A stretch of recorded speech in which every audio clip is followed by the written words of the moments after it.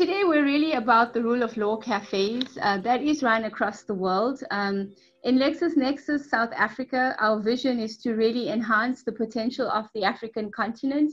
We believe that it is time for Africa to take her rightful position on the global stage. And one of the ways that we're able to really help the continent achieve its potential is by advancing the rule of law and everything that sits under that. So that's a huge focus for us in LexisNexis South Africa. Oh dear, I cannot seem to change. Just a few stats around who is LexisNexis in South Africa as well. LexisNexis is part of a larger group called the RELX Group.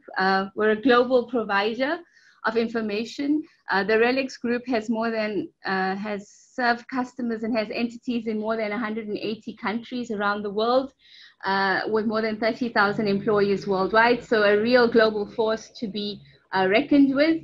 And through our reputation, and one of the magic things that comes with LexisNexis is the local entrepreneurial expertise that hopefully many of you have had the opportunity to deal with.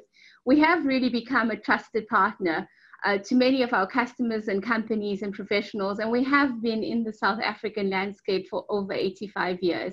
So we've really, we've paid our dues, and it's time to give back as well, which we have been doing for many years. We are evolving as a company into something more of a legal technology company versus a pure legal company of the past.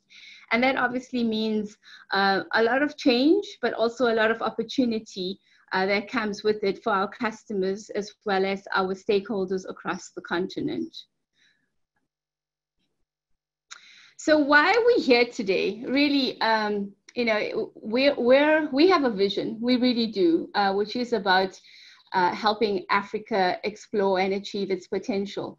But we also understand that it's all about partnerships. And we really want to build an ecosystem that helps us achieve this vision. So we're looking for people that share our vision, for like-minded people, like-minded companies that really help us position Africa to become more competitive at the end of the day. And advancing the rule of law means we're really working quite tirelessly, I must say, to bring the percentage of people living outside of the protection of the rule of law in Africa down to zero. And we do this through our everyday business operations, as well as the products and services that we bring to market, but also through our actions as a responsible corporate citizen. Like I said, looking for like-minded stakeholders, we have established many partnerships with stakeholders that really spans across governments, academics, and NGOs, the judiciaries, publishers, etc. And this does enable us to deliver on our goal to create a firm foundation.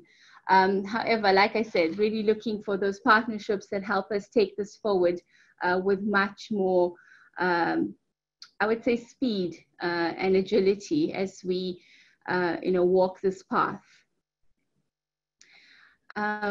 LexisNexis has been here, like I said, for more than 85 years. And so in the beginnings where we were a legal publisher, we were very intimately involved with the legal industry, and we still are. That is something that will always be close to our hearts, and it is something that we will always have at the core of what we do. But as I said, we really have evolved, and as we evolve, we want to create a bigger impact with the work that we do. And so on the next slide, I'm not going to go through all of it, don't worry. It just kind of highlights some of the, the work that we've done in South Africa and also across the continent in some instances in terms of really bringing the rule of law to bear across the continent. And you'll see, many strategic partnerships that have helped us create a lot of impact, working with the Attorneys Development Fund, the Women's Legal Center, the probono.org, and many other associations, institutions, and groups that have allowed us to collaborate and reach further than if we had gone it alone. When we look at our rule of law programs, we've been very honored to work closely with the likes of Professor Tuli Madonsela. And she will speak a little bit more about that in her talk today as well. And so, yes, like I said, I'm not going to go through all of it. I think one of the things that is always important to what you do at home is also important, versus just what we put out there. So even from an internal perspective, we've hosted national rule of law masterclasses with Professor Madonsela at the LexisNexis offices in Durban, Johannesburg, and Cape Town, because our people requiring them and making sure that we give them the platform. And as we all know, I mean, COVID-19 is no stranger to any of us, but as a global company, we do have a responsibility to ensure that we're able to bring our resources to bear, especially when we have challenging times like we do currently. And so launching our COVID-19 Free Resource Center really was one of the highlights during the last couple of months, where we were able to inform the public of their rights and responsibilities during the period, as well as the rights and obligations of employers and employees and businesses. And we got a lot of accolades around the work that was done by LexisNexis and our teams on the ground to ensure that this information was timelessly available and very relevant and also very accurate. It enabled many of our stakeholders to make a lot of decisions quite timelessly in order to ensure that the impact was lessened when it was a negative impact, and also able to make decisions that assisted companies to ensure that they were on the right side of the law. We also offered access to our online legal services library, which is a state-of-the-art library and practical guidance to all legal professionals across South Africa, free of charge for the period. And this was also very well applauded and also was of a huge help to many of our customers as well as to potential customers. So really today is about creating a dialogue in order to give you context as to why the rule of law is important to us across the continent, and also to really invite you to reach out and really help us create an ecosystem which we can use to move forward and ensure that, as I said before, Africa takes her place on the global stage. And as I said before, this cannot be achieved in isolation. We do require an ecosystem to do this. And we're looking for like-minded partners to help us walk this path. And so basically, that's why we're here today. And I don't want to take up too much of time, because I really think the magic of all of this lies in the sharing and the dialogue and the learnings that we will have as we move forward. So without any further ado, let me introduce to you Marcia Baliciano, who is the Director of Corporate Responsibility for RELX. LexisNexis South Africa is part of the RELX group. Marcia is incredibly passionate about the work that she does around the rule of law, and she does this across the world. Her team and her work tirelessly for us, and they have quite audacious goals, I would say, in terms of working to ensure that RELX becomes the worldwide leader in this space. So speaking to Marcia really brings to the fore the passion that she brings and also the structure that she has put in place in order for us to really be able to achieve our goals around advancing the rule of law worldwide, but also many other elements around the corporate responsibility portfolio for RELX. So Marcia, if I could hand over to you. Thank you, Videsha. This is just such an honor to participate today. And I am mostly learning from all of you and looking forward to listening to the discussion. Let me just say that what we mean by corporate responsibility is maximizing the positive impact of our business on society through what we call our unique contributions as a business. So today you'll hear a lot, just in general, today in the widest meaning of that term, around the purpose of a company. And it's been very important for us to soul search and think about what that means for our company. As Videsha said, we're a global business, up around 33,000 people, and we're operating in 40 countries around the world, including with a strong presence in South Africa. And we think about how we can positively impact society, indeed, through those unique contributions. So that includes promoting the rule of law and access to justice. It also means furthering access to health and improving science through Elsevier, which is one of our 4 business segments. We also have a big data business, which is LexisNexis Risk Solutions. And then we have a business, Read Exhibitions, which is one of the world's largest events companies. And we think about their unique contribution as bringing people together using the convening power to foster communities and to improve the efficiency of markets. And that also picks up the business to business websites and tools and publications that we have, which is part of our risk and business analytics division, which includes Risk Solutions. So it's a big company, not as big as Jonathan, your company, I think, but big enough. And we've been thinking about this agenda for quite a while. And indeed, as Videsha said, the rule of law is really part of what our contribution is through our legal products and services. And I have a quote from the CEO, Mike Walsh, who was recognized last year by the United Nations Foundation for his work as a champion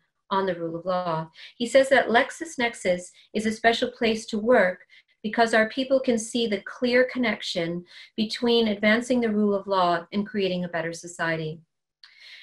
In my own work, I was saying to Videsha the other day, I kind of think of myself as the conscience of our company, but corporate responsibility is not owned by me. It's not owned by my excellent team. It's owned by all of those 33,000 people, including a number of colleagues from LexisNexis South Africa who are participating today. So it's each one of us, and it's working to motivate and to also hold ourselves to account by putting objectives in the public domain so that we are being transparent to our stakeholders about the things we care about and the things that we know we need to do a better job on. So I think we think about corporate responsibility in 3 areas in terms of our activities. We need to have our own house in order. And as it relates to the rule of law, we need to make sure that we have, for example, good governance, that we are respecting human rights in how we are employing people and developing them. It also means that we need to be setting specific objectives around the rule of law and access to justice, that unique contribution of RELX. And today is a good example of that. If you go to relex.com, so www.relex.com, you'll see corporate responsibility is one of our main navigational tabs, and corporate responsibility is something within there. And you can see that under unique contributions, we have articulated that we want to expand these rule of law cafes that we began in London, and I'll talk a little bit more about that. But it's also about advocacy. So it's having our own house in order, progressing our unique contributions, and advocating. And as it relates to the rule of law and access to justice, I'm going to give you an example. But on that background of setting up the rule of law cafes, I guess for me personally, I'm not a lawyer. I wish I was, because I have so much admiration for the legal community. They're some of the smartest people I know. They have to be able to process information. They have to be able to research and deliver the best results as both lawyers and members of the judiciary for those that they serve. But I think that it's incumbent on all representatives of business, even if they are not part of the legal team, to be understanding what the legal frameworks are for the rule of law, and to understand what that means practically and how they can advance that in their business. So you saw Videsha showed a slide. It can be a very lofty concept. What does the rule of law mean? But as Videsha showed, it's really an umbrella concept. It really is the foundation for everything else. And it's also the foundation for the United Nations Sustainable Development Goals. These were adopted by every nation of the world in 2015.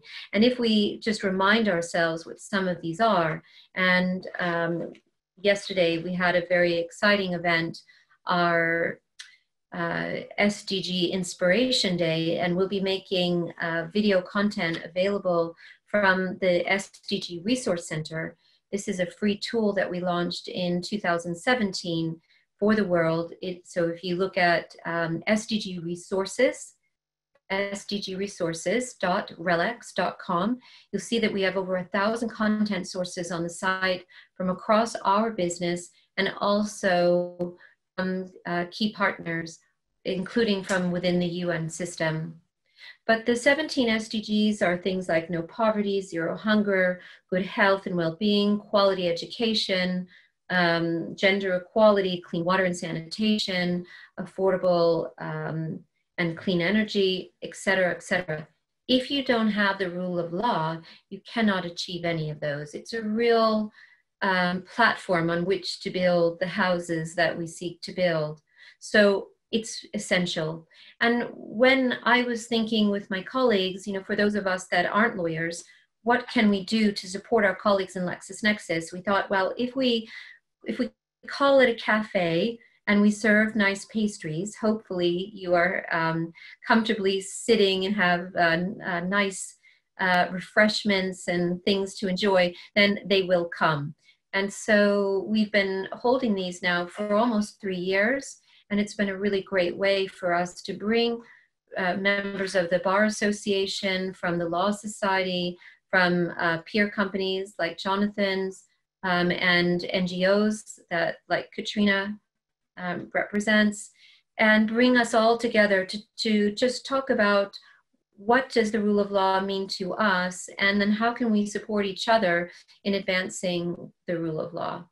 So I wanted to give just some examples of how we've tried to do that over the last year within our business, and then also to come back to that bit about advocacy for a moment, and then to ask for your help on something. So some examples in 2019 on how we were trying to advance the rule of law. Our colleagues at LexisNexis made 10 laws relating to families, women and children, and sexual abuse in the Maldives. They translated that from Devehi, and forgive my pronunciation, into English. And they also created a plain language version for distribution by the Maldives Family Legal Clinic. My colleagues in Southeast Asia, in Malaysia, and also in Singapore have been supporting mobile court projects, not only in Malaysia, but also in Myanmar, to support villagers with their legal rights in cases on statelessness, land issues, and native rights. We collaborated with the Global Investigative Journalism Network to put low-cost news and research in tools in the hands of over 24 investigative journalists in 10 countries to help them write investigative articles on anti-corruption and other topics. And closer to your home on the African continent, we worked with the Supreme Court of Sierra Leone to scan laws available in only one set of books for use by judges across Sierra Leone. We also donated to legal aid in Sierra Leone to enhance the capacity of legal and aid lawyers, enabling them to better support their clients. Now, in terms of the advocacy piece that I mentioned, RELX is an early signatory of the United Nations Global Compact, and I would encourage all of those that are involved with companies today to, if you're not already a signatory, to get involved and sign up to the Global Compact. There are over 10,000 corporate signatories around the world, but there are also representatives of civil society, and it's the best that we have in terms of incorporating the 10 principles of the Global Compact into our business. So those 10 principles relate to human rights, to labor, to environment, and anti-bribery. And we have embedded those 10 principles into our code of conduct and also into our supplier code of conduct. And we are constantly thinking about how we can support their various initiatives. One of them relates to SDG 16, which is peace, justice, and strong institutions. So SDG 16, there's an action platform of the Global Compact that we've been involved with. And what they are trying to do is really mobilize business and the legal community to create a framework and practical guidance, not only for the legal officers within companies, but rank and file members of companies like myself, to help us all understand what it means and what they can do within their own organizations to support the rule of law. Now, I said that I would end with a request to you. We've been trying to get a project off the ground over a few years now, and it's an African tax law codification project. So we know that taxes provide governments with essential revenue necessary for a range of public services that benefit their citizens. So governments need codified tax laws to know when, how, and from whom they should be collecting. And without taxes, we don't have any of the public services that we need, such as law enforcement, or we don't have schools or basic infrastructure. So it's really an important element of the rule of law. So citizens need codified and transparent tax laws to understand their liabilities, to make sure that they're fair, and to also ensure that there is fair collection and use of their tax remittances. So our tax team at RELX really believes that there needs to be a rule of law related to tax. And we've been working with our colleagues in South Africa to try and identify a number of African countries that have no publicly available or up-to-date and consolidated tax law available to both the tax authorities and to taxpayers. So we've been just trying to discuss with the Commonwealth Secretariat, as well as the Organization for Economic Cooperation and Development, the OECD, on developing a short list of countries for a proof of concept, which we had been planning to really accelerate this year. But as Videsha mentioned, we are all around the world facing an unprecedented situation with COVID-19. So it's been delayed, I would imagine, in what we were hoping to advance this year. But that doesn't mean that we can't be doing all the desk-based things that we can. So if any of you can help with our interest in advancing this rule of tax law project, please do reach out or put something into the chat function, or let Videsha and the colleagues know in South Africa, and we can make sure that we are in touch. I mean, just maybe two final things in closing.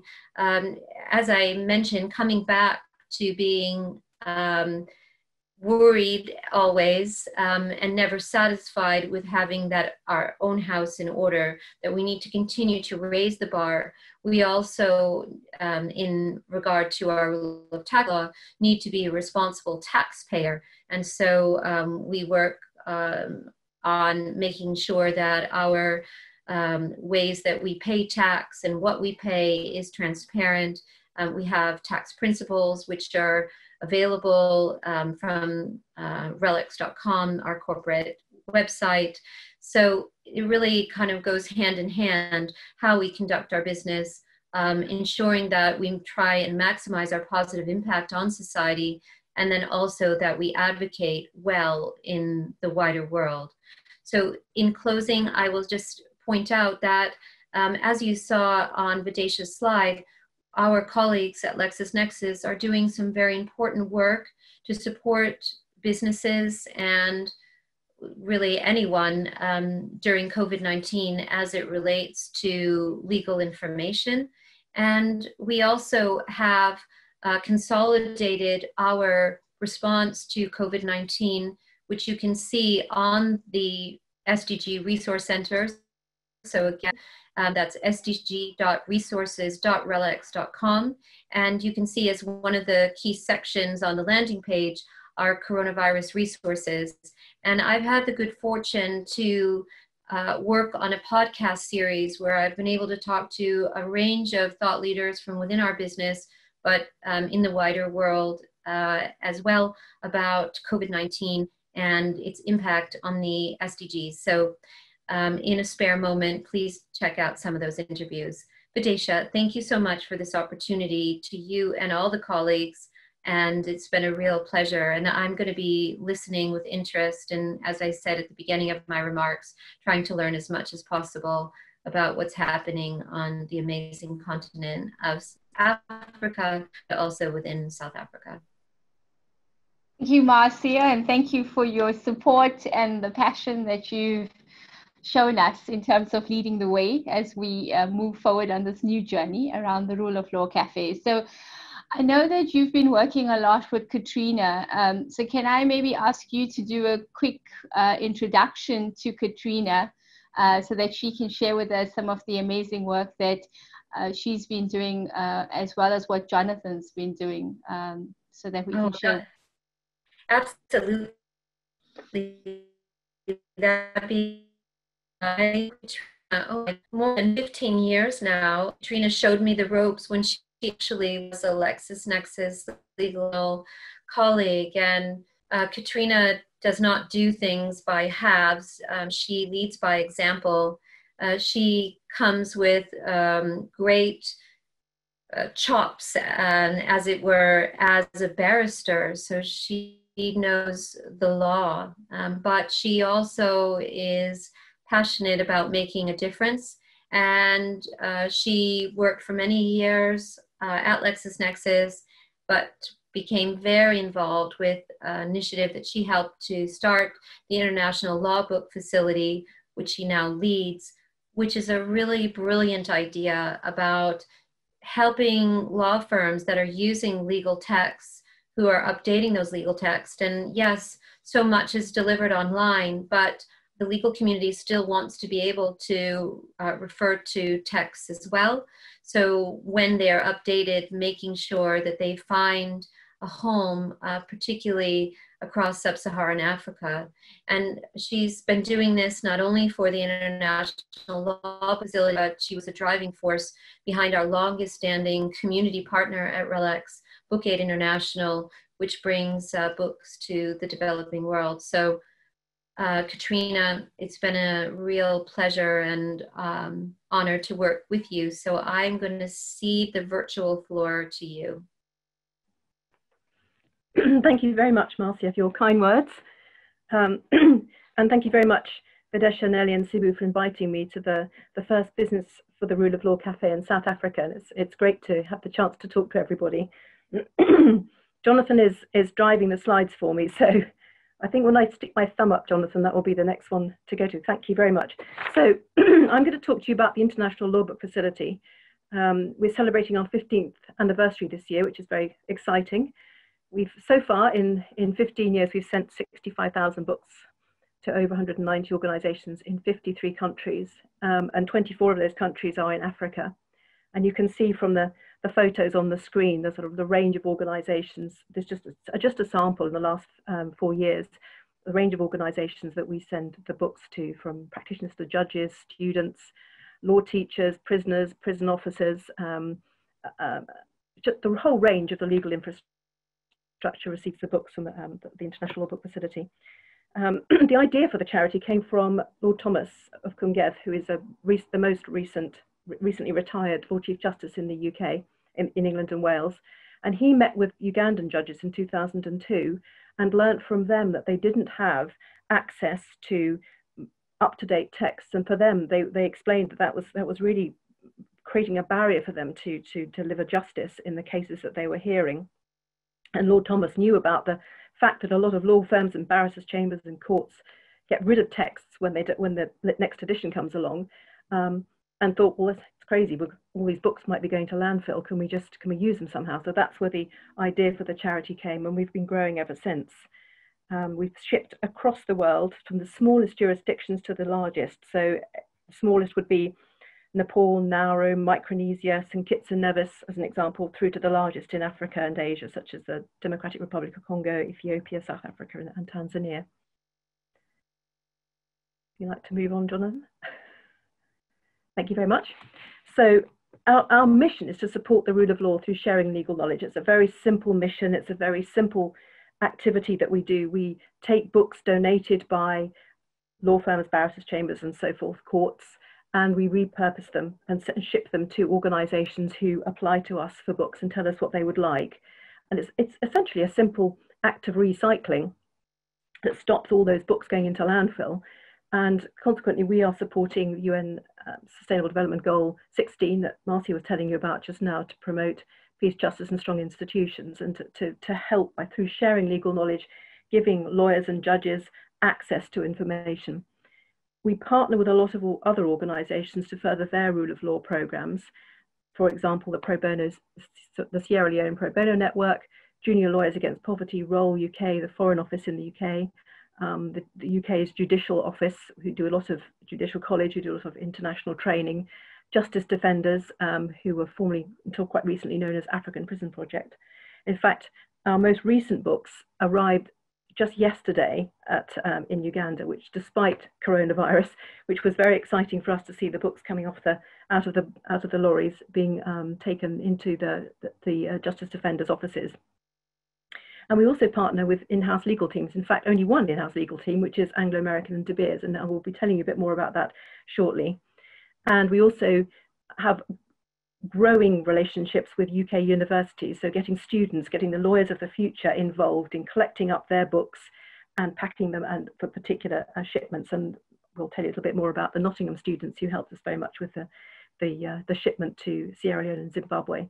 And you can see that quote on the sorry, Jonathan, the quote from Lord Thomas, which still holds true today, that you can't succeed. His words: no judiciary can accomplish the task of access to justice without the help of lawyers who have access to good libraries and good libraries themselves. So really reinforcing this important point about access to information, because no one lawyer holds all the knowledge that they need in their heads at one time. They need access to libraries. So who are we? We are run by 8 trustees who include a recently appointed Court of Appeal judge, Lord Justice Dingemans, and a High Court judge, Mr. Justice Picken, and a number of partners from large law firms in London. Lord Thomas continues as a very involved patron, and also Christian Fleck, who is MD of LexisNexis in the UK, is one of our very supportive patrons. That's the sort of structure, the governance structure, and then everything else is done by me and volunteers. A little bit about our impact. You can read those bullet points for yourself, but essentially English law provides a useful point of comparison for other jurisdictions, both common law and civil law, and many countries share the same legal principles as English law principles. The organisations we support usually don't have enough funding to replenish and restock their libraries, and in some cases they don't have a library at all. We're just about to send books to the Turks and Caicos Islands, so the Supreme Court there. They have no library. The judges have no library at all. They've set aside a space for one, and they're obviously we're hoping to be able to supply them with books as and when coronavirus restrictions enable us to do that. We've recently supported libraries in Iraq, which were sadly destroyed by Daesh. And so a large part of our work is not just assisting those countries who are building new libraries, but to build and replenish destroyed libraries. So that's very much an ongoing, whether it's through civil war or even natural disaster, like the floods and typhoons that can sweep through the Caribbean. And we're very, very pleased to have helped the South African Litigation Centre in South Africa. That's an example of a great human rights organisation, and also Zimbabwe and the DRC.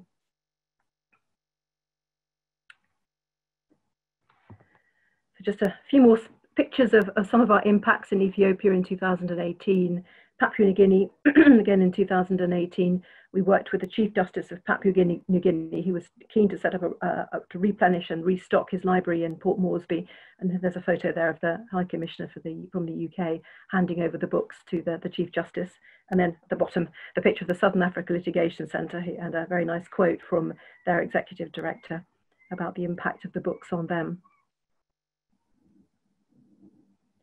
You can move along. A couple more examples. The Kenya National Council for Law Reporting. Law reporters need access to the full range of law reports so that if a judge refers to a case, they can include an accurate reference to that case and check the details of the case. And there's often a dialogue between law reporters and judges to make sure that the citations are correct. There's a lot of work that goes on behind the scenes with law reporting, as I know from my life at LexisNexis. We were delighted to support the Kenya National Council for Law Reporting with actually a huge donation which came from a retiring judge in the UK who donated her entire set of English law reports. They eventually found their way to Kenya, which was great. And then the next slide is it just shows a couple of examples of shipments to Tanzania in 2019 and most recently in 2020. And you can see from the photo that the recipients of the books at the law school there with their face masks, because they were doing this all in the time of COVID. And they very kindly acted as the distributor, not just for the law school, but also for the Institute of Judicial Administration in Tanzania and the East African Court of Justice. So I was very grateful to the law school for helping us with that distribution. We have a large shipment on its way to the African Court in Arusha as well, which actually have just arrived in the last few weeks. We're just waiting for those books to get on the shelves. So for the future, we obviously want to continue to meet the demand for books. We have applications from all over the world, which we're doing our best to meet. At this time, we're not able to pack books, but I have a cunning plan, which I won't say too much about, but I'm hoping will come to fruition over the next couple of weeks to get books packed up and shipped out. So we want to continue to build our work with the UK legal community to build up reserves of high quality relevant legal texts, and there's certainly no shortage of those, particularly with lots of court closures in the UK with the rationalisation of the court system. We want to continue to build partnerships with organisations who also support the rule of law, both internationally and the UK, and that includes working closely with Anglo American and De Beers on our third project, and to engage the next generation of lawyers to carry on this work. And hopefully with the idea of building informal mentoring between the students, so the students in, for example, Sierra Leone talking to the students at Nottingham University, and they can share their experiences about what it's like to be a law student and to enter the world of the legal profession. So I think that's me finished. So thank you very much for doing the forwarding, Jonathan. I shall hand over to Jonathan now. Thank you, Katrina, and good morning all. And I suspect that's the last time I'll be allowed to draft slides for you. Apologies if I went ahead of it. My name is Jonathan Hawk, and I'm the head of legal commercial for Anglo American, and I'm currently based in London. I've been with the group for 22 years, having joined in South Africa, where I trained and qualified, and I transferred to London about 13 years ago. I am a big fan of the Rule of Law Cafe. I attended, I think, one of the first meetings with Helen Shepherd of the team in London, and it is one of those areas that I feel very passionately about. As Marsha mentioned, it is really the underpin for all of these sustainable development goals, and without a strong, stable system, a strong set of rule of law advocates, one is never going to achieve any of the other objectives, I don't believe. So now I've got to drive my own slides. In order to give context to the partnership we've established with the International Law Book Facility, I thought it was important to give a bit of a view as to Anglo American, what we stand for, the journey we've been on, and the recent initiative that I've been very proud to become part of, which is known as the Ambassadors for Good program. And then Katrina and I will tag team in terms of our cooperation in respect of that project, which we've entitled the Rule of Law Ambassadors. So Anglo-American is probably better known in South African market than on the global stage, but we have taken a number of steps to re-establish ourselves as a leading mining company and develop a portfolio of world-class mining operations and resources. And we do look to develop innovative practices and technologies to discover new resources, develop, mine, and move products to our customers globally. We have a large international footprint, and I'll talk to that a little bit later, and that's been part of the benefit we've been able to use in working with Katrina and the team at the ILBF. We recognize the importance of working with business partners and diverse stakeholders to unlock value sustainably from our mineral resources, which include diamonds, platinum, copper, iron ore, coal, nickel, manganese, and most recently through our acquisition of Ceres Minerals in the UK, which is a polyhalite project, crop nutrients. Again, that's part of the sustainable journey we're on and being able to support in terms of supplying nutrients for food to develop food products. We have a long history, and it stretches back over 100 years now, spanning several continents. And in 2017, we celebrated our centenary. Anglo-American's founder, Sir Ernest Oppenheimer, said many years ago that the aims of the group have been and will remain to earn profits, but to earn them in a way as to make a real and permanent contribution to the well-being of Southern Africa. This principle of creating lasting, sustainable value for all of our stakeholders guides the way we conduct our business, and has certainly been further enhanced through the recognition of the need for a social license to operate. We have defined our purpose as being to reimagine mining to improve people's lives. And this is at the heart of everything we do. It plays an important role as a constant for all of our employees and our external stakeholders about the role we can play in society.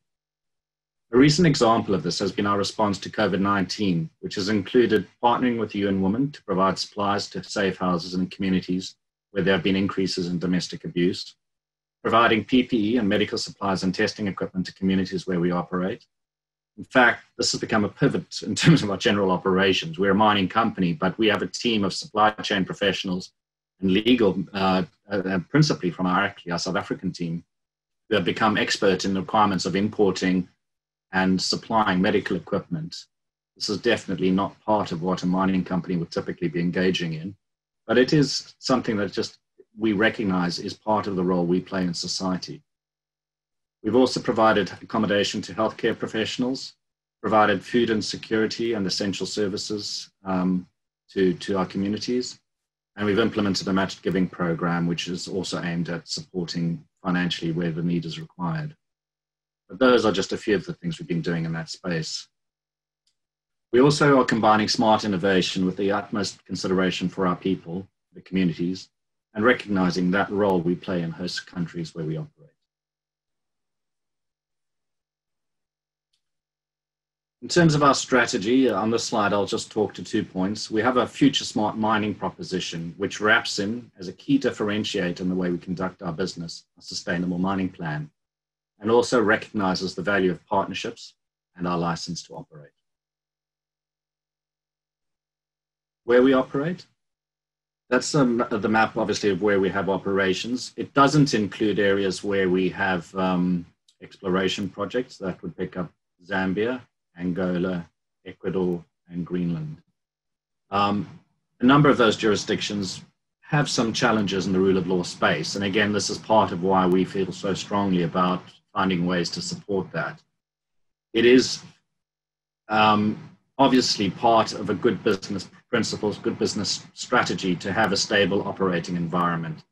And that, again, wrapped in the rule of law means if you understand the laws, if they are consistently applied, you know what you can actually proceed to do and how you can manage your way through that and make hopefully the best contribution to a community and a country that one can. Certainly one of the areas where we've picked up some interesting problems is Colombia, and that's an area where we've had some interesting constitutional court decisions where the Constitutional Court is effectively stepping outside of its court role and has actually taken on an executive role. And we found that that has really introduced some rule of law challenges that we are trying to find a way to influence and address. Yeah, and the slide also does not show areas where we no longer operate. So we certainly used to have operations in Venezuela, and we did look at operations in Russia. And for the very specific reason of the difficulty of actually being able to conduct business in those areas, the rule of law challenges one faces there, it was recognized that those were not areas where you could viably conduct business. So our sustainable mining plan is a holistic integrated approach and comprises mutually reinforcing elements that are supposed to develop positively how we transform the operations where we are and how our stakeholders experience our business, both locally and globally. We have three global sustainability pillars. These are becoming a trusted corporate leader, ensuring we have thriving communities, and that there is a recognition of a healthy environment. Each of these encompass stretch goals that we've set ourselves for 2030. And under each of these, there are critical foundations that form the common and minimum requirements for each of our operations and our business as a whole. They are essential to the long-term credibility and success of our plan and to our social license to operate.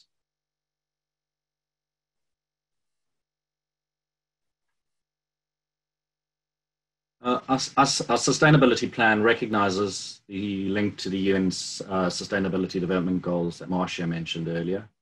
And obviously the importance of being a trusted corporate leader involves recognizing accountability, but also policy advocacy and actually making an impact and then speaking up when it is important to do so in the support of peace, justice, and strong institutions.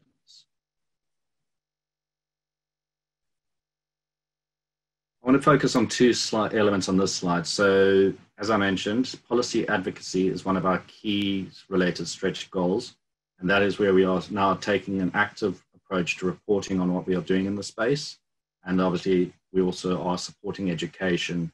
And this is an area where I believe we are making a difference. And we partnered with the South Africa's Department of Basic Education in 2018 to launch the Anglo-American Education Program.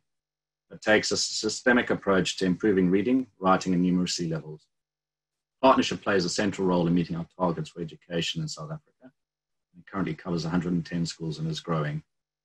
It's something I feel particularly passionately about as well. Again, to ensure that you have educated lawyers, judges, you need to ensure you have the right level of education through the ecosystem. Moving on to the Ambassadors for Good program. This was launched in 2018, and it borrows from an idea which germinated at operations in Chile. So it's part of the benefit of being a global organization, is being able to take the best from the jurisdictions in which we operate. It's an employee volunteering program, and it draws on the employees' talents and passion to bring about, give effect to our purpose and the value to life in the communities, give back value to life in the communities where we live and work. Funding from the Anglo-American Foundation, and suitable partners are able to qualify for grants under the scheme. As I said, it started off in the UK and South Africa, but and there were 72 projects in the first year. That to me was a real significant indication of how important it was to have a program like this, and how easy, in fact, it was to get support from the employees in terms of things they felt strongly about.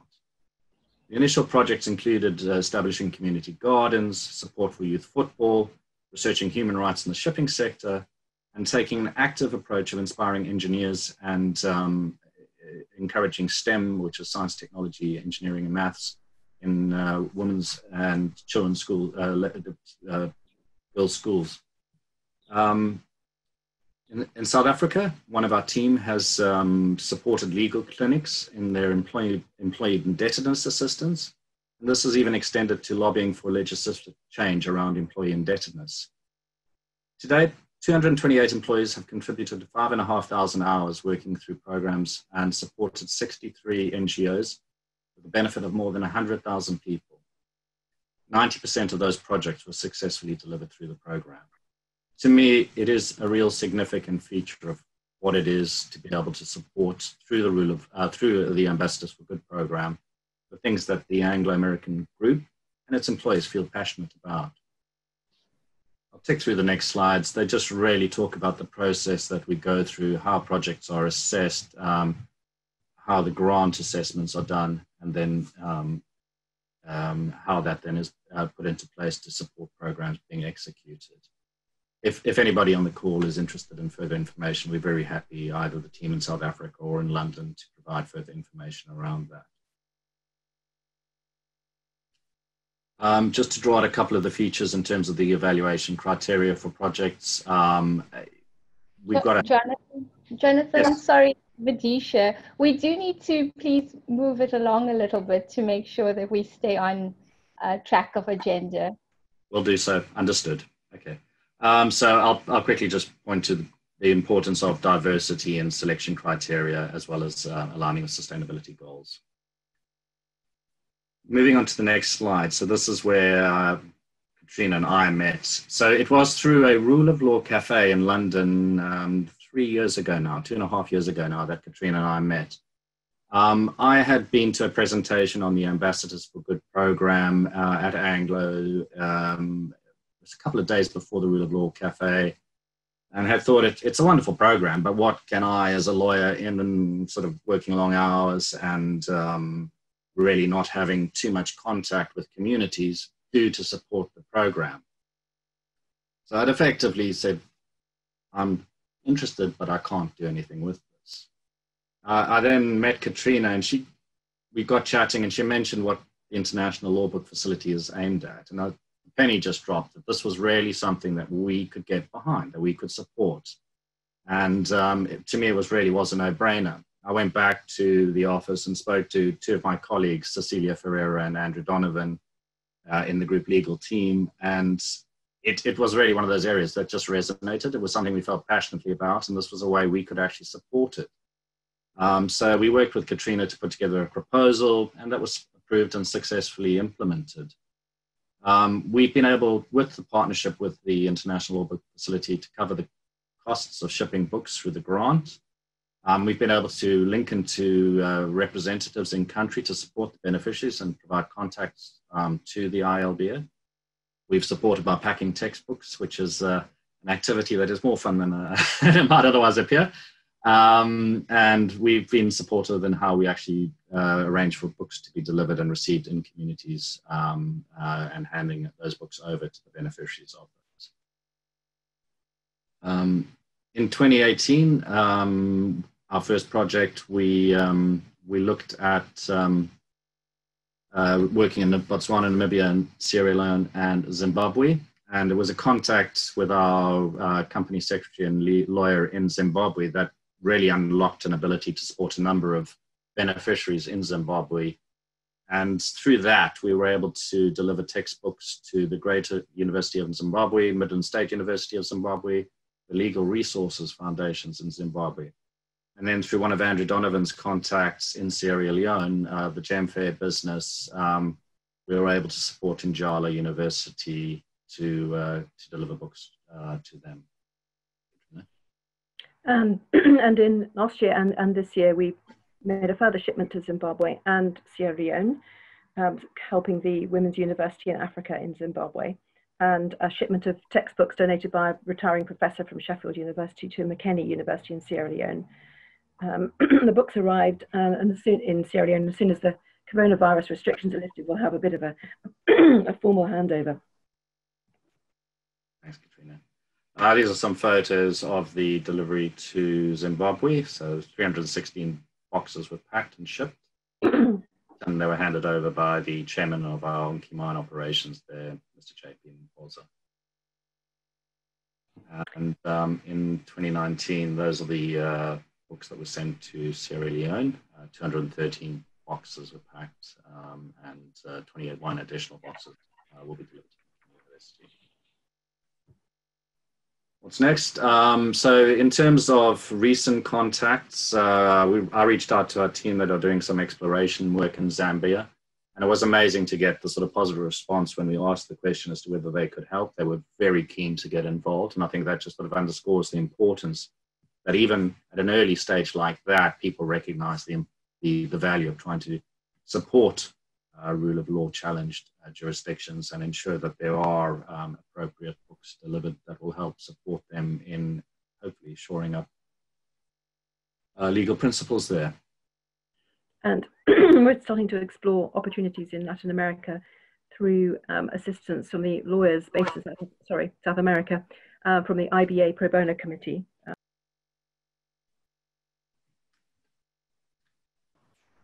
So I think some key success factors and learnings that have struck us as we've been on this journey.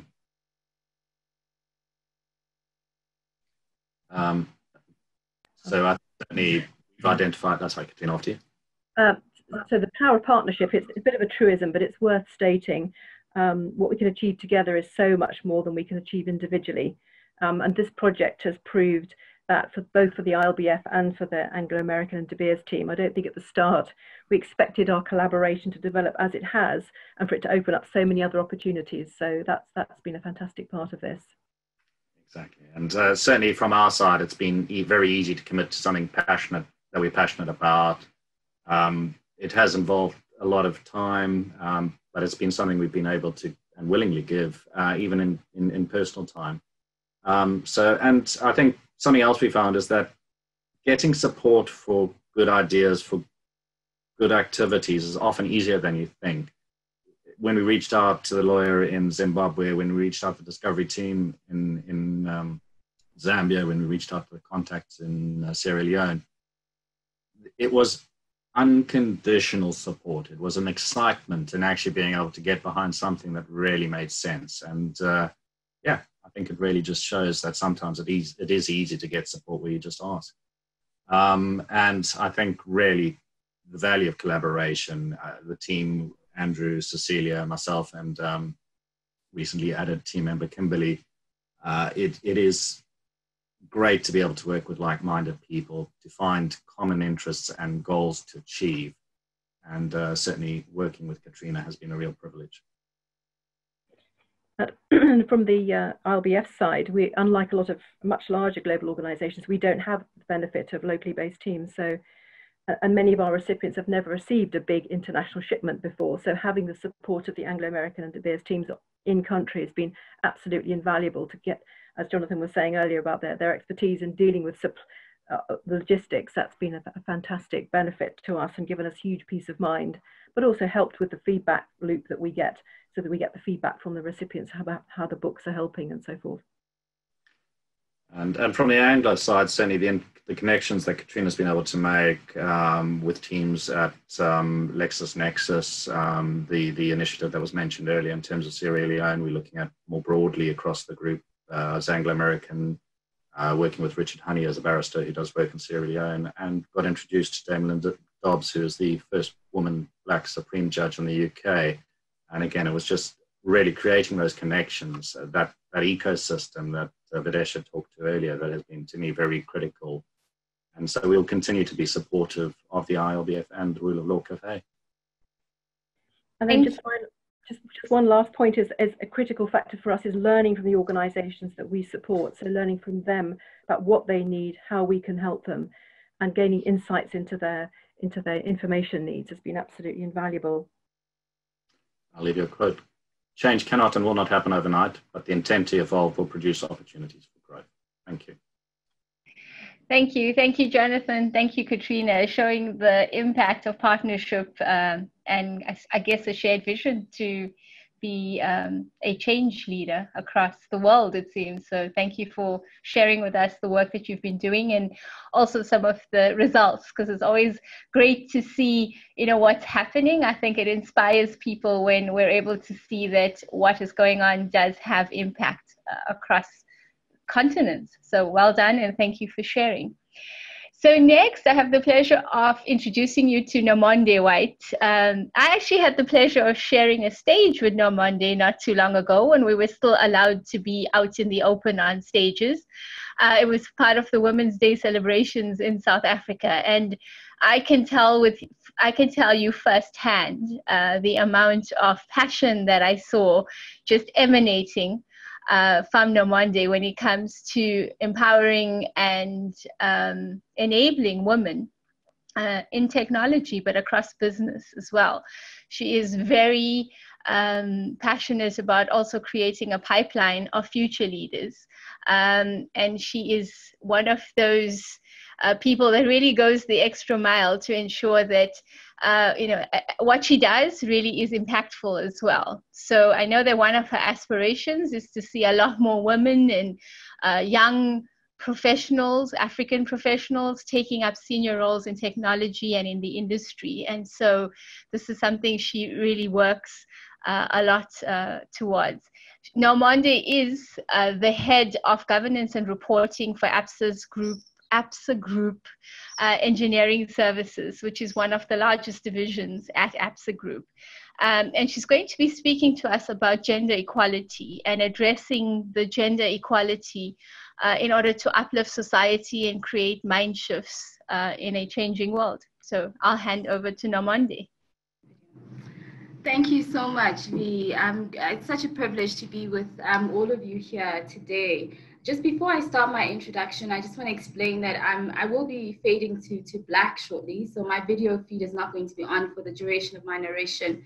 And the primary reason for that is I would like to honor the many women who are faceless and voiceless, who are not heard in a lot of cases. So if you could just afford me the opportunity to go through my narration without my video. So I'm just going to switch off my video feed and I will begin my presentation shortly. And again, thank you so much, ladies and gentlemen. It is an immense privilege to be with you here today. As I was preparing for today's session and going through research and literature, it was difficult not to feel triggered in light of the state that the world finds itself in. At a global level, many of us have been heartbroken and angered by the now viral video image of how Mr. George Floyd lost his life at the hands of police brutality in the United States. This incident, of course, led to the massive protest action, not just in the United States, but the world over, because seeing that shook our humanity to the core. Recent events and moments over time necessitates that we do not look at the female experience just in the workplace, because that's not only where we exist. Now, bringing this closer to home, from a South African perspective, the COVID-19 pandemic and the subsequent lockdown that ensued as a result of that has forced us all to come to terms with the deep-rooted issues that have been swept under the carpet for far too long. Sadly, femicide is now an issue, and is certainly not an issue that is unique to South Africa. The face of domestic violence against women is not isolated to one racial group. Domestic violence does not discriminate and provide you with reprieve simply because you are wealthy or poor. Based in London or KwaMashu, all women from all corners of the world will experience aspects of this at least once in their lifetime. It may not be directly, but all of us will know of a number of women who are either close to us or within our immediate social circles who have experienced some form of abuse. In addition to this, we all know women who have been brutalized or murdered. Many women may look like they are physically alive, but if we took the time to have a closer look, what we'll find is that they died a long time ago and no longer see their worth and value as a result of systemic abuse. I'm not unique in this regard and have my own personal experience with this complex and painful and complicated topic. And I acknowledge that this is an uncomfortable topic for many of us, and a topic that I could never do justice to within a 10-minute conversation. As a woman, however, I'm now way past the point of being politely angry. And while preparing for today and reflecting on where we find ourselves with regards to this important topic, I've come to the stark realization that this is now a matter of life and death. We are literally fighting for our survival as women. In an ideal world, I wish that things were different and that I had the freedom to pursue my purpose and ambitions without worrying about whether or not I may be next. Will I be the next topic of a couple of hours of Twitter rage that will eventually lead me to being discussed as a statistic, where I lose my name an identity, and just become another number. I'm an optimist at heart, and as such, I refuse to accept that this will be our narrative as women. And I know that I'm accountable for playing my part in finding a lasting solution for the benefit of future generations.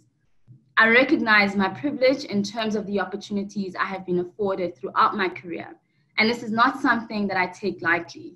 Coming from a strong and proud generation of women who were domestic workers and sacrificed the little that they earned to ensure that I had access to opportunities that they were denied. I would therefore like to leverage this privilege in the pursuit of attaining gender equality in my lifetime. With the many problems that we are faced with, it would be disingenuous for us not to recognize the small wins and the concerted efforts that have been made thus far in the quest of attaining gender equality.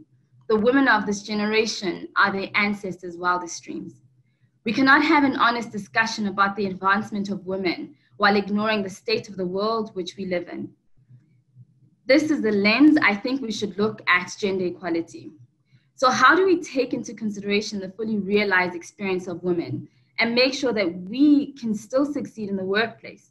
We need an approach that doesn't allow, but enable our success. The United Nations has recognized gender equality as a fundamental human right. They further contend that women are entitled to live with dignity and with freedom from want and from fear. Gender equality is also a precondition for advancing development and reducing poverty. Empowered women contribute to the health and productivity of whole families and communities, and they improve prospects for the next generation. Despite solid evidence demonstrating the centrality of women's empowerment to realizing human rights, reducing poverty, promoting development, and addressing the world's most urgent challenges, gender equality remains an unfulfilled promise, and this needs continued commitment to be addressed. When looking at gender equality as a starting point, it is important for us to briefly explore the distinction between equality and equity as it relates to gender. Equity and equality are terms often used interchangeably, and the purpose of each can be lost. So let's try to understand why each of these functions are equally important. While equity can be described as giving everyone what they need to be successful, equality seeks to treat everyone the same. As an example, equality is giving everyone a shoe, but equity is giving everyone a shoe that fits. Laura Turkett and Sandrine Kwesi, who are part of the United Nations Women Organization, have published an online report that looked at the COVID-19 pandemic and its impact on gender. The report showed that apart from the adverse impact that is caused by excluding women from being able to participate in the economy and setting barriers to their participation, there are additional challenges and obstacles that women need to contend with as they fight for gender equality, which we have briefly discussed in my opening, such as economic exclusion, pay parities, and femicide, just to name a few. With this approach in mind, we need to tackle the issues that are pervasive in relation to women. And in doing this, I think we actually need to explore what the paradigm shift is that we actually need to make. The process of fairness that equality aims to promote can only work if everyone works from the same place and needs the same help. Equity is one of the key levers required to achieve gender equality, because it can actively move everyone closer to success by leveling the current playing field. The reality the world over is that men currently hold the majority of key decision-making roles. And if we hope to change this, it is going to be important for us to intentionally look at how we can level the playing field across all sectors in order to address the current barriers of entry that women have continued to contend with regards to many industries. And it goes without saying that despite their differences, our differences are unique, and it would be a futile exercise to attempt to box this into one definition that would define what success would look like.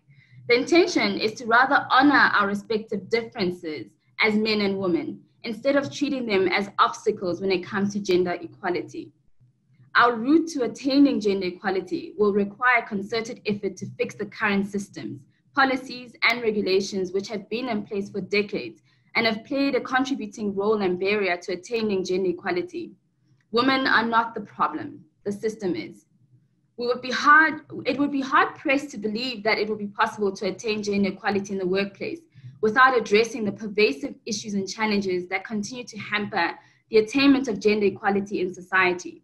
And before I unpack the varying aspects of what this would entail, I would like to share an extract from a book titled How Women Encounter Technology, written by Mitta and Robertson. Gender stereotyping on the part of parents, educators, religion, the media, and society at large encourage the impression that certain jobs are exclusively for men. Often, it is the economic, social, and political structures which keep women in low-paid and low-status work. Women's double shift at home and at work undoubtedly affects their professional progress. In Africa, the home shift may, in many cases, include caring for parents, in-laws, younger siblings, and in addition, women often have to work twice as hard to prove to men that they are also capable of doing their jobs well.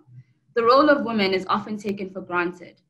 Essential activities would come to a standstill but for their participation. And while this book may have been published in 1995, unfortunately, most of what the authors have said still holds true 15 years later. As an example, when looking at the healthcare industry from an African perspective, according to the World Health Organization, women make up 65% of nurses, while men make up the majority of physician roles. This picture doesn't look right. How has society left women behind? We actually need to look at this at a deeper level in order to understand the pervasive issues that currently exist. When we start to bring this closer to home, a large share of women's employment within South Africa is in the informal sector as a result of hundreds of years of systemic and structural exclusion, of which we are all aware of. Unfortunately, jobs within the informal economy more often than not lack labor rights, social protection, access to healthcare benefits, sick leave, as well as unemployment benefits. And these are just a few aspects to this problem. The impact of the COVID-19 pandemic has meant that we had to shut down the majority of a number of industries, which has had an adverse impact on our economy. And as you know, South Africa was already contending with sluggish growth. I know that I'm probably being generous by describing the South African economy as sluggish, but as I said in the beginning, I am an optimist at heart. The image that we are looking at right now is an image that stood out for me of Mama Thandi Tabete from Dobsonville, Soweto, an area which I call home because that's where I grew up. And to this day, that remains my mama's house and home for me. Mama Thandi was arrested for trying to sell acha without a permit, and she was subsequently arrested as a result of this transgression. When asked about this after her release, she said, "I was not resisting arrest. I knew I was in the wrong because I did not have a permit. I was not fighting the police when they put me inside the van. The only issue I had was being treated like I had killed someone. There was no need for the handcuffs. I tried to explain, but they did not want to hear my side of the story," she said. I know this may sound like shade, and it is, but how incredible would it be if police officers and government institutions would prioritize and investigate the swift prosecution of real criminals and perpetrators who kill women and children on a daily basis? I'm not justifying what Mama Thandi did, but I'm saying that I understand. And in the words of Audre Lorde, I am not free while any woman is unfree, even if her shackles are very different from my own. What was she to do? Desperate to feed herself and her children, what was she to do? How do we transform the sector and provide security for people like Mama Thandi? Her right to earn money to sustain her livelihood was revoked as a result of the lockdown. What do you do as a parent when the cupboards are empty and your children haven't had food in days? It's all good and well to put regulations in place, which were necessary at the time, but unfortunately, the lockdown period had the most adverse impact on the informal sector and industries such as retail, hospitality, and tourism, which are industries dominated by women. Women within the informal sector and these sectors have been deprived of the ability to support themselves economically. Widespread job losses within these industries, which are happening as we speak, will in no doubt have long-term impacts for women's economic independence and security. From a corporate sector, as a woman who's part of this formal sector of our economy, I'm very much alive to the challenges and obstacles that we are faced with on a daily basis, which are equally critical and require urgent attention. But what continues to be painfully clear is that by virtue of the fact that the majority of us are concentrated in the informal sector, it is imperative to prioritize the societal issues at play that continue to hinder our progress when it comes to gender equality. We need to fix the system, a system that is with intent designed to exclude women using legislation enacted by men, company policies written from a male perspective, purposefully unsafe environments that endanger women, because we are not the problem. However, in order to be able to fix the system, we need to urgently look at addressing and curbing the current femicide pandemic, which we are faced with. There's no point in placing priority on issues we face in the formal sector if we may not be alive tomorrow to reap the benefits of gender equality. The critical priority is our fight for survival. Help us stay alive. We know what the problems are, and we've known for many years. Women across the world are hard at work driving this change. So what is our call to action? The roles that men and women play in society are not biologically determined. They are socially determined. And while they may be justified as being required by culture or religion, these roles vary widely by locality and evolve over time. Efforts to promote women's empowerment should ensure that while cultural considerations are respected, the rights of women and children are not ignored and seen as secondary in the process. Women's rights have to be upheld and protected.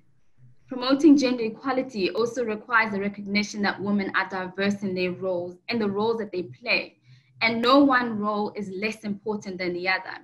While we may be diverse in age, social status, physical ability, geographic location, and educational levels, the fabric of our lives and the choices that we are faced with on a daily basis will vary widely depending on our respective circumstances. Addressing gender equality and women's empowerment will require strategic interventions at all levels of government and the private sector. And this is inclusive of policy making in order to prioritize and address the following critical issues.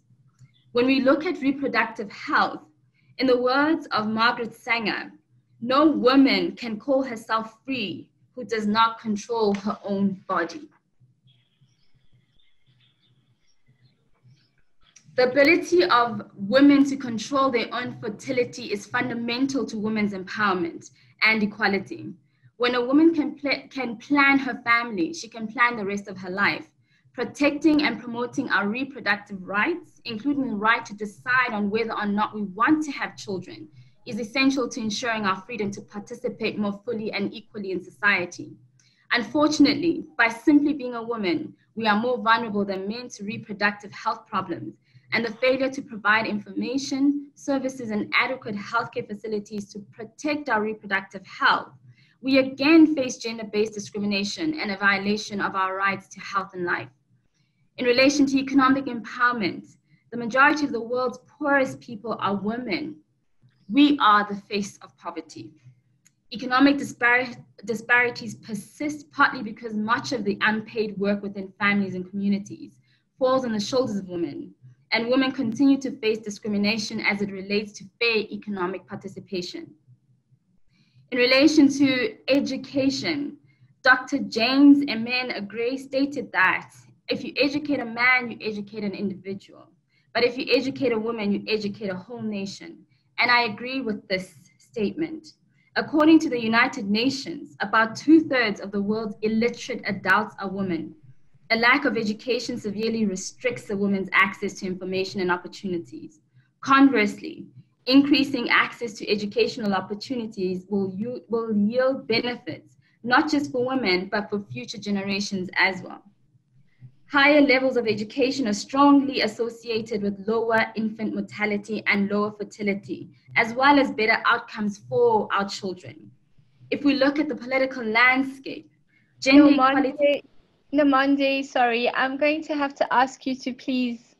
Yes, I'm almost done, V. Actually, I was concluding. So don't worry, I'm wrapping up. Gender equality cannot be achieved without the backing and enforcement of institutions, But too many social and legal institutions do not guarantee women equality in basic legal and human rights, in access to or control of resources, in their employment or earnings.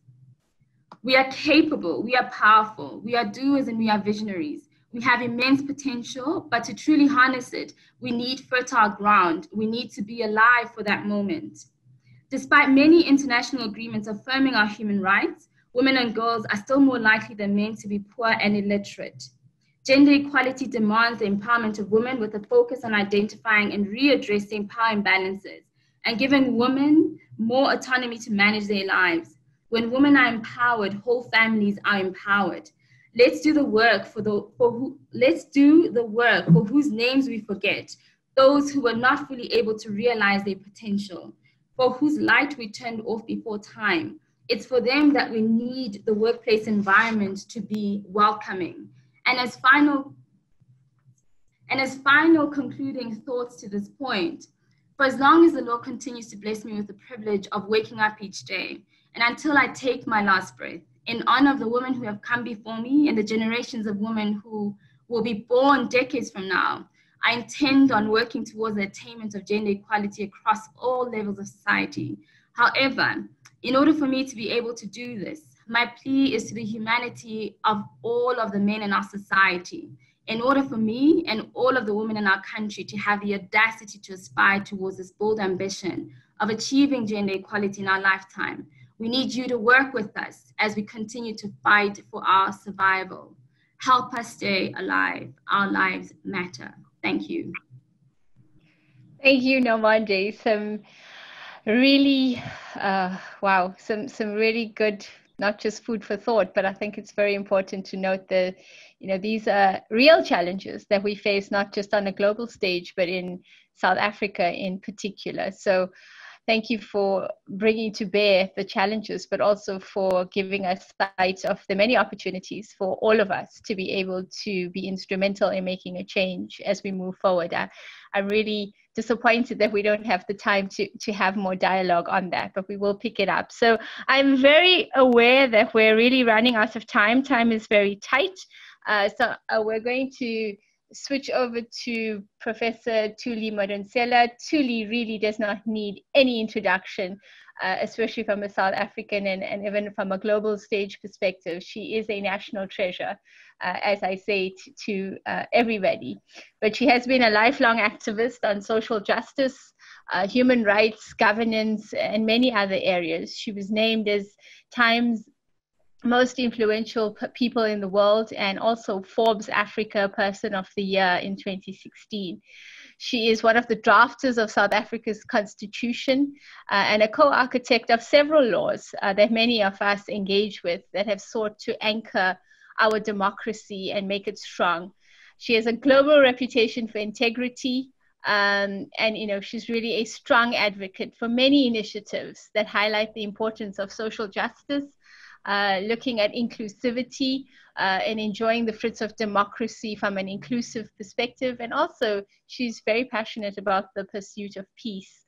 Our Professor Thuli Madonsela will be speaking to us on access to the rule of law, looking at the concept of what social justice is, and in particular, social justice in the South African landscape post-COVID-19. So, Professor Madonsela, let's hand it over to you to take us home. Thank you for this privilege, LexisNexis. Thank you for laying out a platform for us to discuss the rule of law and access to justice. It is the World Justice Forum that constantly reminds us that as long as the rule of law is left to lawyers and judges, the sustainability of the rule of law and consequently democracy and peace are at stake.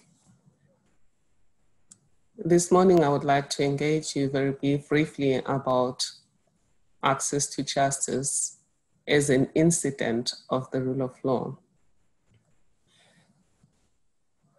Dalai Lama then Minister of Justice, or the first Minister of Justice in democratic South Africa, believed that access to justice is essential for the rule of law. He also believed that access to justice transcends access to institutions and mechanisms for dispute resolution and vindication of rights. It also includes the right to understand and to be understood. We tend to think of justice as blind. The symbol of Lady Justice, or the symbol of justice globally, is Lady Justice, a blind woman with scales in one hand, rather a blindfolded woman with scales in one hand and a sword in another.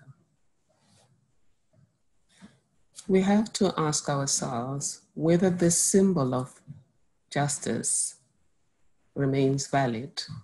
I've listened to the colleagues from LexisNexis, the colleague from Anglo-American, Jonathan Hawk, and the last colleague, Nomonde White. The running thread there is the importance of the law understanding and embracing the humanity of every person and responding fairly to every human being. Can a blind Lady Justice do that?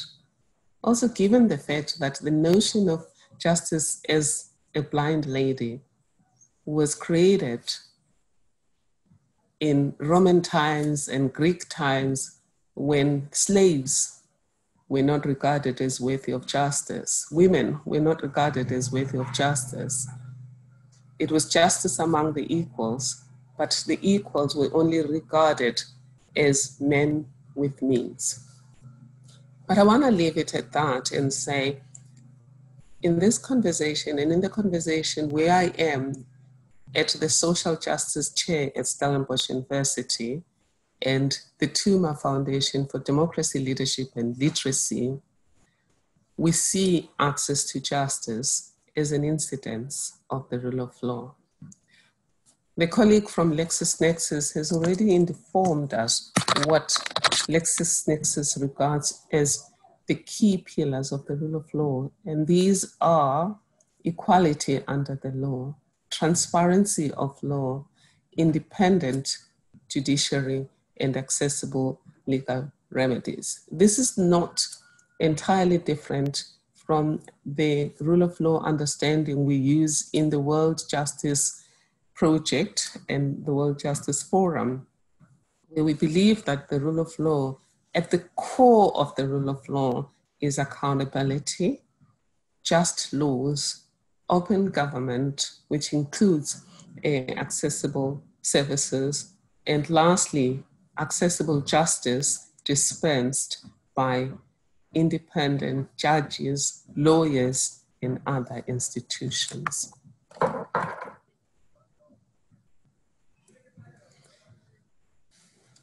Nomonde mentioned the case of Thandi Tabete. When justice fails, what happens? COVID-19 regulations respond to a global health pandemic. It has been said that COVID-19 has given us a new set of lenses to see the reality that has always been around us. And part of that reality is inequality. And part of that inequality, or a lot of that inequality, is structural. And a lot of it has to do with injustices of the past. It is a shadow of the past that continues to impact on lives. The fact that certain lives are not valued, the fact that certain people can be arrested, just like that.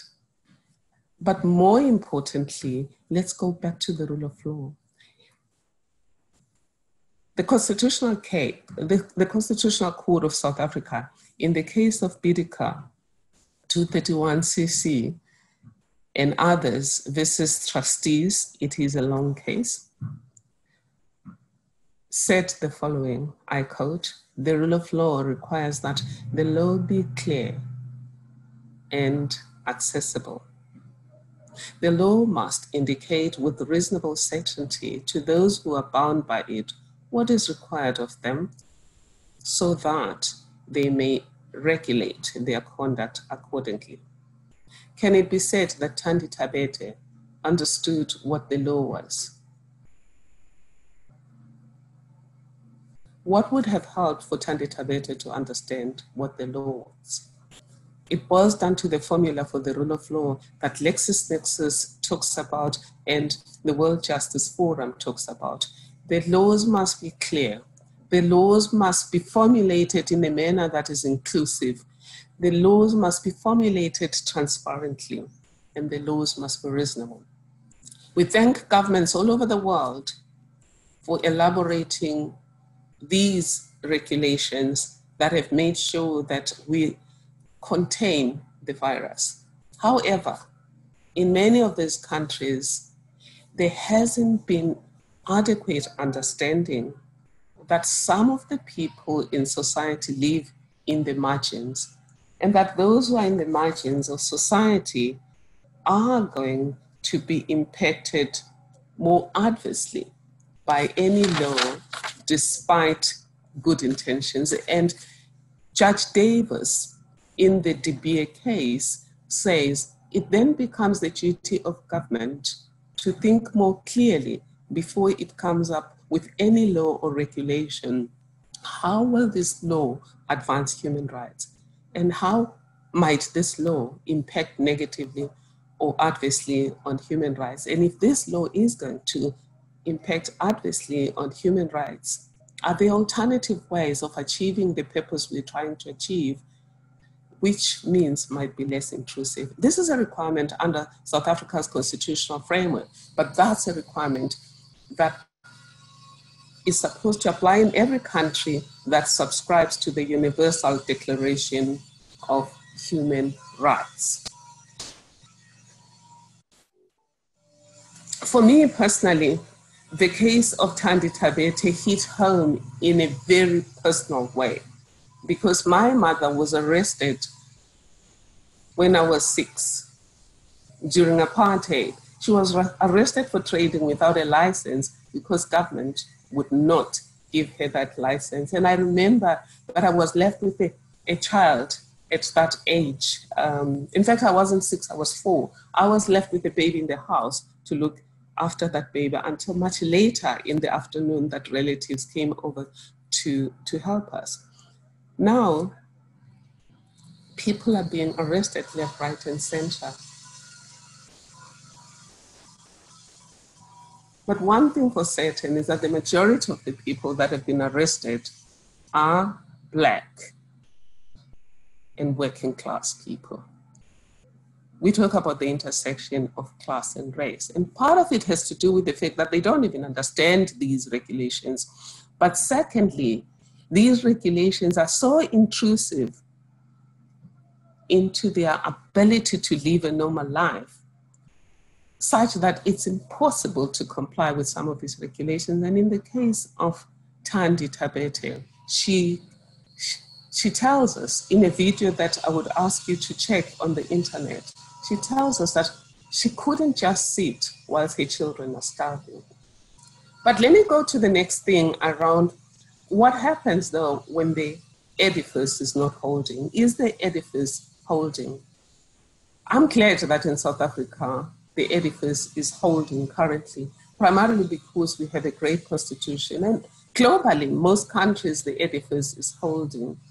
However, we have to be careful about leaving too many people behind. Hence, the UN has invited us to use sustainable development goals as an agenda for change to make sure that those that we have left behind are included in the fruits of democracy. And SDG 16, which is about the rule of law, peace, and strong institutions, is what this LexisNexis dialogue on the rule of law is about. And it's also what the World Justice Forum seeks to achieve when it encourages all of us to join hands to make sure that justice is accessible to everyone. And as I've indicated, it's not just ability to go to court, it's making sure that the courts are just, it's making sure that the people who administer the law understand everyone and make sure that they embrace the humanity of everyone and that they interpret the law in such a manner. At the Social Justice Chair, we're creating instruments, one of them being the Social Impact Assessment Matrix, to help judges and government to leverage data analytics to make sure that they understand before they make a decision how this decision is likely to impact on differently situated people. This is important because as long as there's injustice somewhere, there can't be sustainable peace anyway. My next slide about the edifice holding is a slide that talks to the shadow of the past. I would ask you during your own time to read the case Minister of Finance and others versus Van Heerden.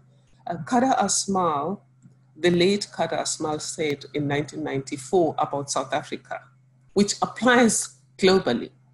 Most, but not all, apartheid legislation has been repealed. The effects of apartheid, however, will remain with us for some time still, and even longer if appropriate remedial action is not taken by an elected democratic government. This applies in America, hence we have the Black Lives Matter movement. This applies in the UK, hence we have the Roads Must Fall movement here in South Africa. It applies globally because I see past injustices as similar to a case where you have a monopoly game and everyone is invited to play, but then people are divided into two teams. The blue team is allowed to play for as long as possible to build empires on the monopoly game. And after a while, after several rounds, the pink team is allowed to play without starting the game from square one.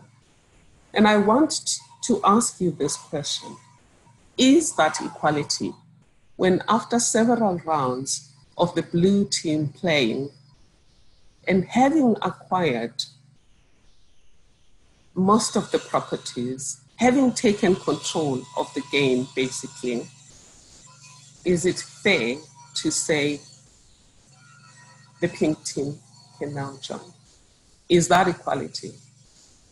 The notion of equality, as I understand it, in our Constitution, and I think globally, if we take that in America, there's a Grits versus Duke Power Company case, and in Canada, there's several cases, in the UK, there's several cases, equality is not similar treatment for everyone. There's no difference today between equality and equity. The notion of equality that we use today is not the Aristotelian notion of equality. It is a notion of equality that embraces the humanity of everyone. And it's not about treating people who are differently situated differently. I mean, it's not about treating people who are situated differently in the same manner. If we are to embrace the humanity of everyone, then we have to see everyone. We have to recognize valid differences that are important for the embracing the humanity of everyone. For example, to treat a child the same way as you're going to treat a 50-year-old can't be equality. That's what Charlotte Maxeke told us many, many years ago. What's in it for you? As Mrs. Makwanyane tells us, what's in it for me and you is that when we advance equality, when we make sure that no one is left behind, two things happen. One, as societies, we advance better because none of our human resources are tied up. In other words, we create a less structurally inefficient environment. Africa, for example, as a continent, is a young continent. More than 70% of African people are young. And the question you would like to ask yourself is, if 50% of young people in Africa are unemployed, is that efficient for Africa's development? Because you have 50% of your human resources lying idle. So the first reason why it's important to make sure that everyone is unleashed, everyone's potential is unleashed, is for economic efficiency and development. But it's also about social cohesion, which is what the UN has told us. UN Resolution 64/10 says social development and social justice are indispensable for the achievement and maintenance of peace and security within and among nations. And true justice has at its core social justice. There are glimmers of hope, though, in terms of going forward. There are many projects that are taking place all over the world. We've listened to the colleagues that are doing amazing things. From our side at the Social Justice Chair, all we plead for is connecting lights to make sure that the impact is more visible and the difference we're making is accelerated. So the examples I can give you in terms of pulling things together, pulling resources together and joining lives is the Social Justice Plan. One of the key initiatives under the Social Justice Plan is a data analytics tool for differentiated policy design. We also are in the process of commencing with an everyday justice project, which is important for access to justice. Everyday Justice Project is about teaching everyone about their rights and responsibilities and teaching everyone about other people's rights and responsibilities. This will ensure that on an everyday basis, the majority of people do not violate other people's rights. It also will ensure that on an everyday basis, people know what to do when their rights are violated. There are other private initiatives, and there's one private initiative that I would like to mention that struck me, Country Duty. When Mam Thandi was arrested, the court wanted a bail of 1,000 rand. This is a person who's selling acha because they have nothing. You want 1,000 rand from her. And thank God to Tumi Soul and other young people under Country Duty, they stepped in to help. And what does it say to me about access to justice? It is my understanding that for there to be access to justice, we all have to join hands to make sure that everyone knows what their rights are. Everyone knows what other people's rights are and therefore what their responsibility is in making sure that those rights are not violated. But those of us who are privileged enough to help others step up and help when we see rights being violated. And more importantly, that the corporate world, all over the world, joins hands to make sure that it creates an environment where the rule of law thrives. And one of the ways of making sure the rule of law thrives is making sure that the laws are just and the laws are justly enforced. At this stage, I would like to thank LexisNexis for providing this kind of platform and for working with the Social Justice Chair at Stellenbosch University as we play our part in advancing justice with an emphasis on social justice. And one of the areas of assistance we were provided with by LexisNexis was the funding of a trip we undertook to the top of Mount Everest. We summited Mount Everest to highlight the importance of high access to justice, but more importantly, we summited Kilimanjaro to highlight social justice.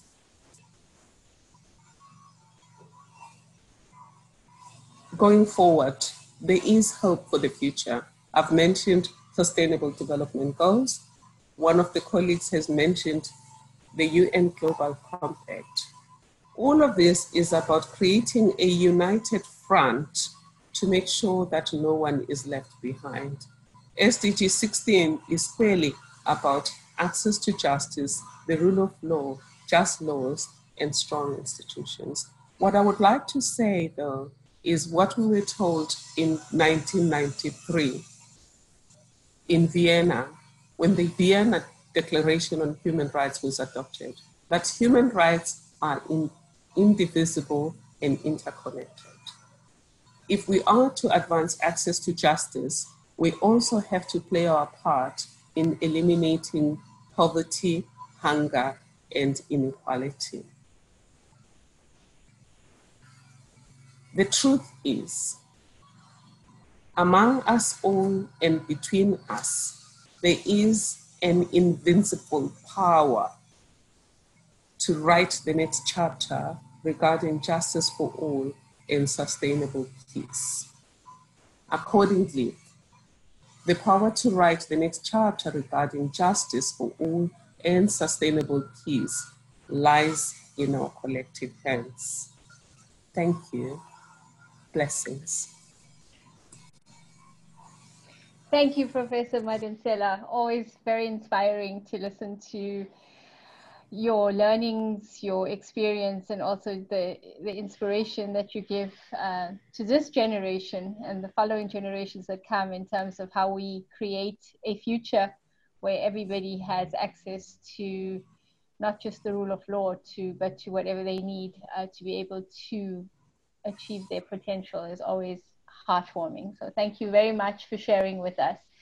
I am very cognizant of the fact that we have run way over time, but I think I would like to firstly thank all our speakers for their amazing words of inspiration, for educating us, for planting seeds that we will now go and nurture around, what can we do to move this forward as a movement.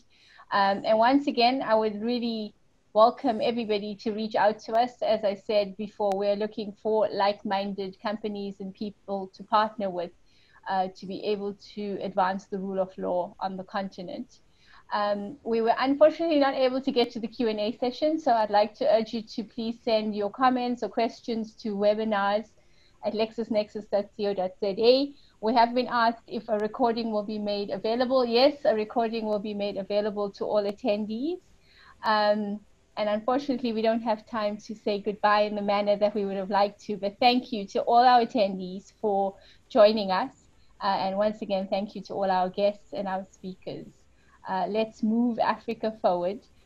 There's a saying that I'm probably going to not saying it correctly, but there is a saying that says, if you want to go fast, you go alone. And if you want to go far, you go together. So we would really like to go far in terms of changing the landscape of Africa. So please join us on this journey. And thank you very much to everyone who attended and to all our speakers again.